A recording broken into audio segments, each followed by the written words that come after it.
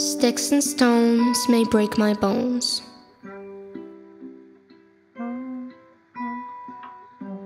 but honestly, small talk and cute rhymes aside, you screwed me over. I remember it all as if it were yesterday.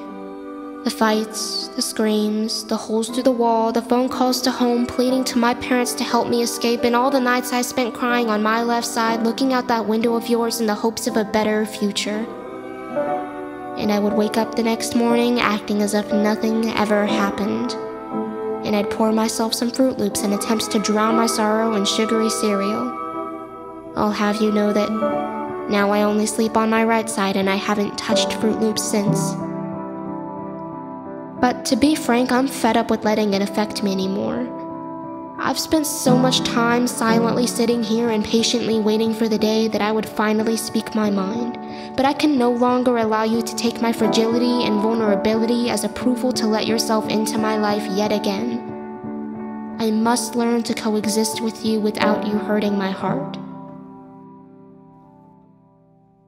So, after 2 years, I mustered up the courage to delete your number.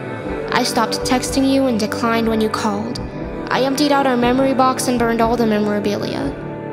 And I think after that, I'm finally starting to make peace with myself. I need you to know how much better off I am without you. I don't miss you, not a bit. But I hope you miss me, and I hope you regret every single mistake you made. Dear Trauma, you have no hold over me anymore.